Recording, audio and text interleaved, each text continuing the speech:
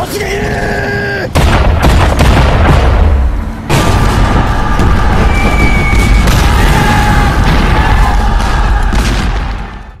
hello there. Welcome back to the Pacific War channel, where we cover the entire history of the Asia-Pacific War from 1937 all the way up to 1945, all the major events led up to it.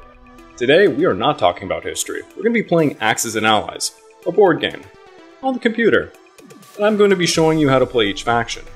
Those are Germany, Japan, Italy, the USSR, the United Kingdom, the good old US of A, and, if I find time, maybe even Little China.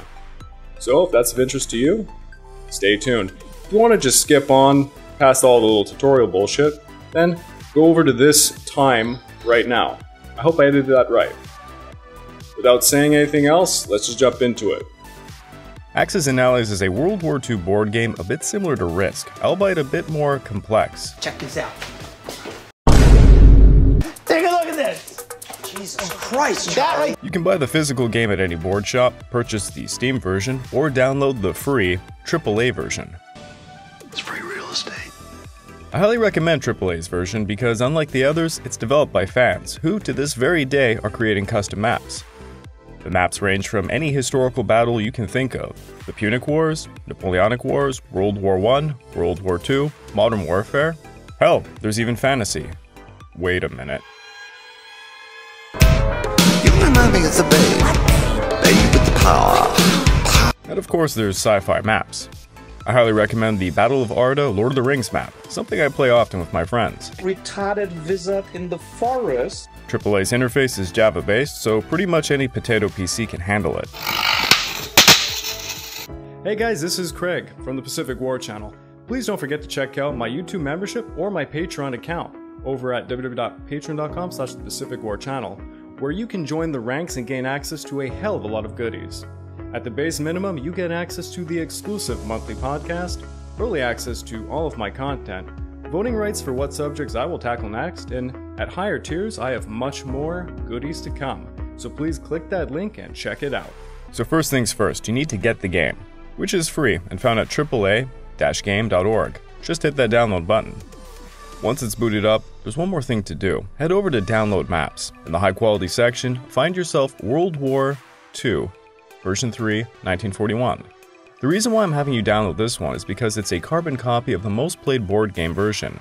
It's also arguably the best map ever created, and happens to be the main one for tournaments. Now you can play online or local, and against people or AI. The AI is actually pretty solid. I like to play it ramped up to the max, but perhaps for you beginners, just start with easy.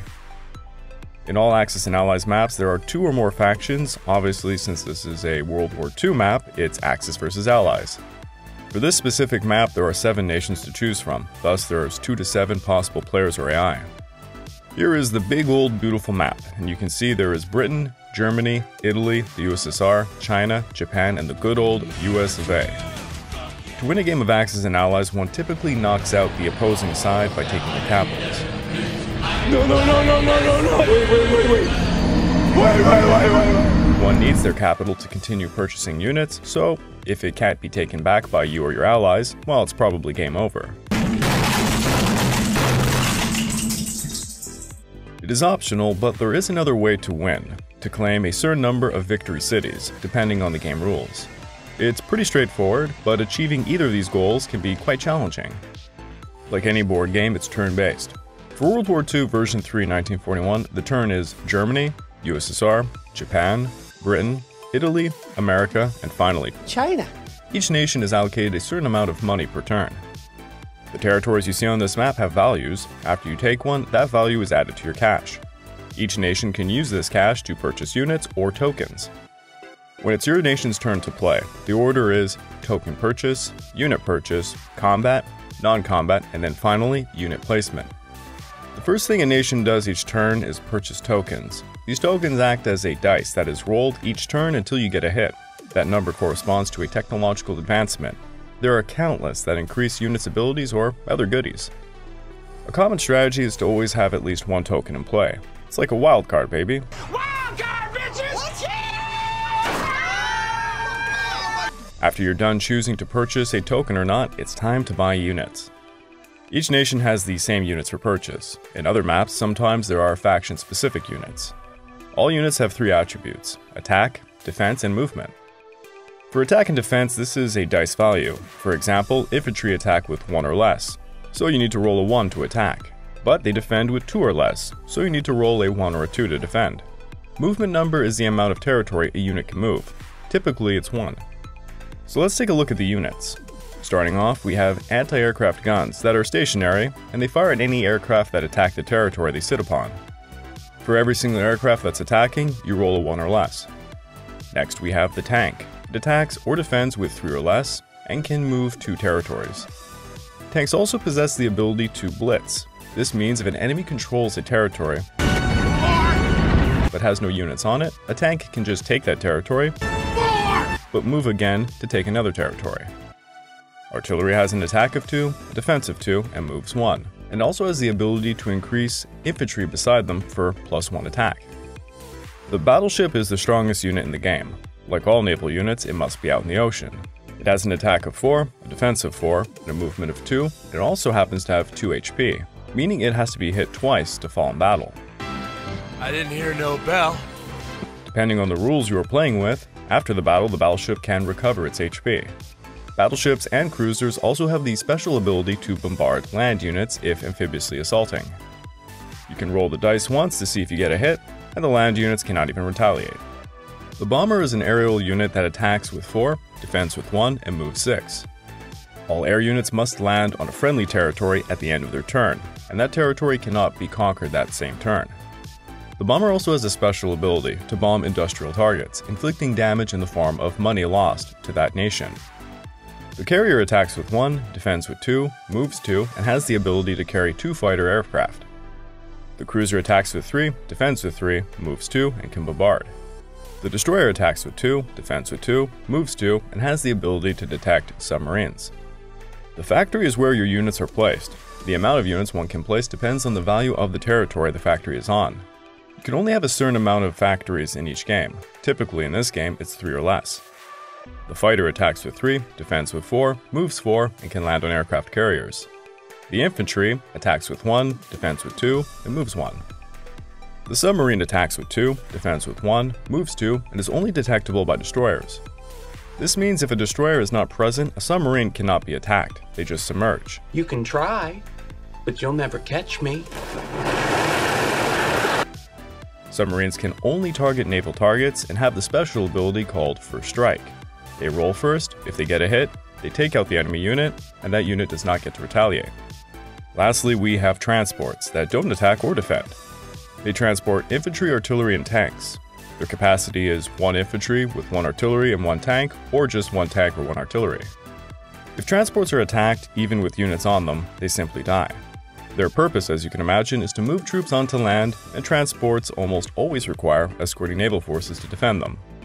So once you purchase your units, they are left aside until the end of your turn when you place them. In the meantime, the first order of business is combat turn. Here you must strategize what territories to attack in an effort to draw closer to taking the enemy's capital.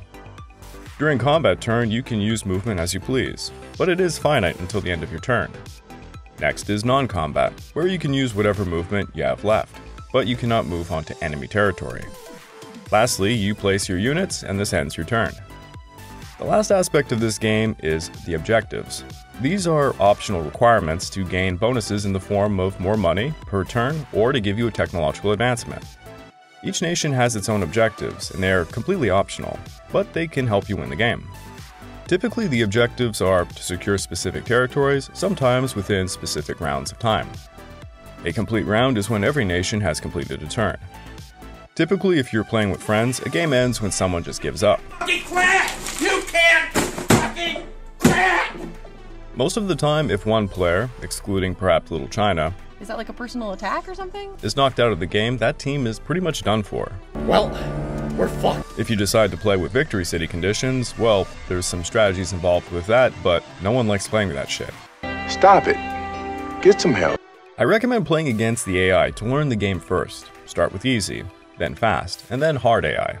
The AI is pretty good at this game. The only thing the AI has trouble with is transport strategy.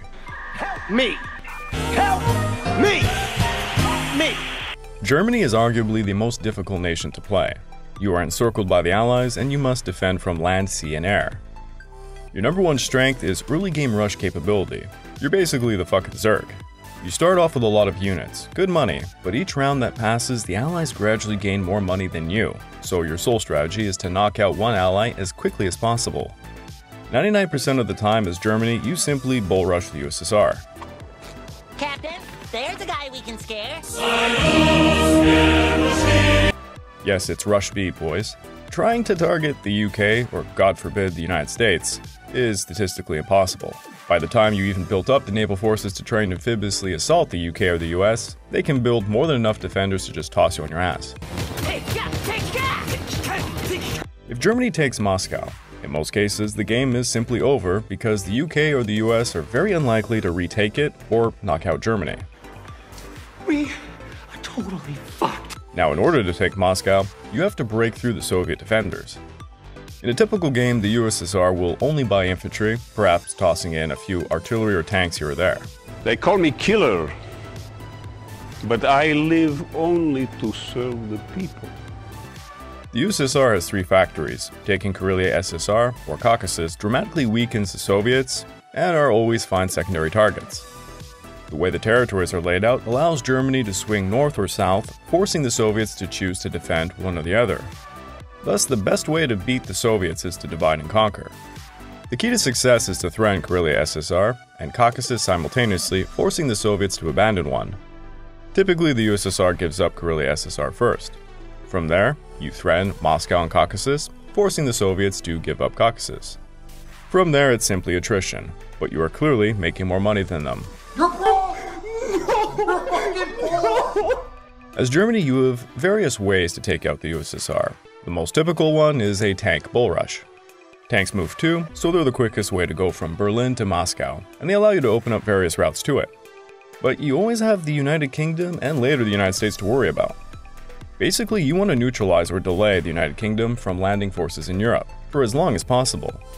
On turn 1, you literally need to toss the kitchen sink at all British naval forces. If you manage to take most of them out, this typically buys 3 turns without having to worry about any landings. You sunk my battleship! Who, me? So here is a real example of a game. I am not going to be buying tokens, and instead I'm just going to go ham on tanks. So as you can see here, I am trying to take out most of the UK's naval forces, particularly the transports. I am also trying to do as much damage to Egypt as possible to help my Italian friends, so that they can consolidate Africa. And of course I'm setting up an attack against the Karelia SSR and Caucasus. Crucially, I am trying to keep a large part of my tanks in a position to hit north or south. Your North Sea transports are as good as dead regardless after turn 1, so I like to just get one landing in prior. Combat is done, and as you can see, it's pretty decent results. During non-combat, it's important to position your air power as a deterrent against Britain's navy, keeping your 4 movement fighters or 6 movement bombers able to hit the coastal areas. Now as for your friends, you shouldn't depend on them. I don't need friends, they disappoint me. But most of the time, Italy will do 3 things. Take Africa, defend Western Europe from landings, and help you hit Caucasus. As for Japan, 99% of the time, they will build 1 to 2 factories in Asia and drive slowly through India, China, and Siberia, trying to reach Moscow, rather slowly. If the 3 of you all just agree to bull rush Moscow, statistically, you're probably going to win the game. Tanks all the way. So the other players did their turns. Britain knocked out the Kriegsmarine, Italy seized Egypt, pretty much securing Africa, and Japan built a factory on Asia. Britain has a formidable navy, but no transports just yet. How about that little fella? Well, that little guy. I wouldn't worry about that little guy. So another free turn of tanks. Perhaps at this point you can buy a single fighter a turn just to build up a defense against Britain, but I am going to go all in on tanks for now. Now looking at the map, Karelia SSR has been left open to take. Grab it and prepare routes to threaten Caucasus and Moscow. I also like to bomb the shit out of Moscow each turn. I'm gonna bomb the shit out of them. It's true. I don't care. Just to bleed the Soviets further. Now it's important to open up a route to Moscow and Caucasus simultaneously, thus forcing the USSR to divide their forces and probably give up Caucasus. Alright, I place most of my stuff near Caucasus to thwart a possible Soviet retaliation, and we will see how everyone reacts. Japan is consolidating the Pacific and will take China, India, and perhaps even move through Siberia. Italy is consolidating Africa and the Middle East while keeping me reinforced a little bit. Britain has gotten its shit together. Let's give this Nancy a fucking good kicking! Come on, lads! It's going off! Yeah! With an invasion force backed up by the United States. I can't possibly contest them with air power, so now all I can do is continue to strangle Moscow, but also I can purchase a few infantry to defend my capital and counter landings. Alright, Italy is continuing to consolidate Africa, but is defending Western Europe and helping me a little bit push east. Britain recaptured Karelia USSR, but she took quite a few losses doing so, and the US is suffering from a classic AI transport problem in the game. I'm kind of retarded. Basically, the AI calculates the percentage chance of success, and if it thinks you will simply counterattack when it lands and take out all those units, it will continue to build up until it can ensure it creates a proper beachhead.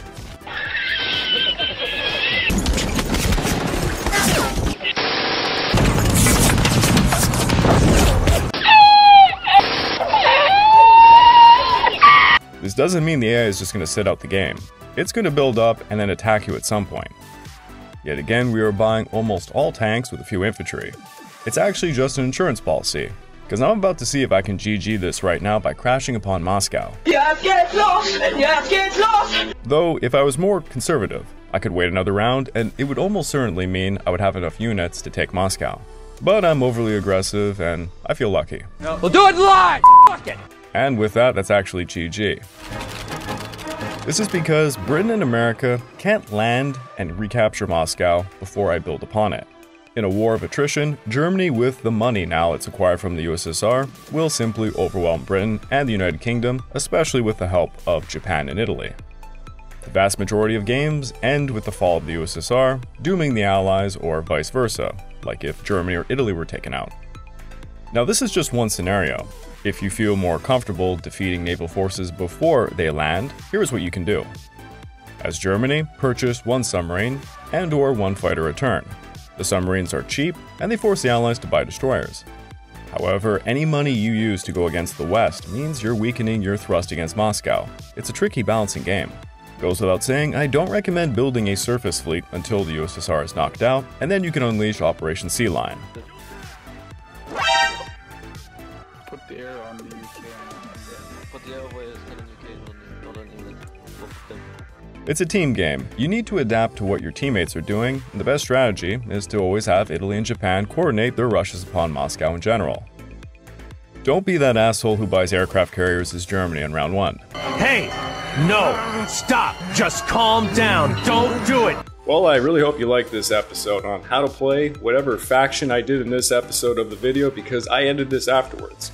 If you really did like it, please leave a like, subscribe, and if you can, comment on this video, and maybe I'll make some more of these. I really hope you enjoyed it, and I know I did.